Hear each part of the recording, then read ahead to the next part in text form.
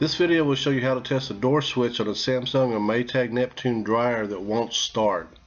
And safety first, so always disconnect power before servicing any electrical appliance.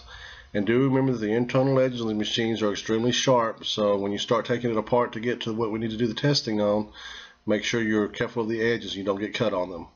If you don't know how to take this machine apart, click here for a video that shows how to disassemble it, and then you'll be ready to get to the door switch. Once you've gotten down to the point where you can pull the door apart and have the door switch exposed, remove the wire harness from it, and then you'll be able to do the testing. To do the testing, I'm going to use a volt ohm meter, and I'm going to use it on the tone setting, and we'll have a COM terminal, a NO terminal, and an NC terminal printed on the actual door switch. The COM is where your main wire will hook up to, and then NO will normally be open or no continuity when the switch is open. NC will be normally closed when the switch is open, like it's just sitting there with it's not hooked up. So first I'll make sure I've got tone, and then I'm going to go ahead and hook on one lead to the COM terminal.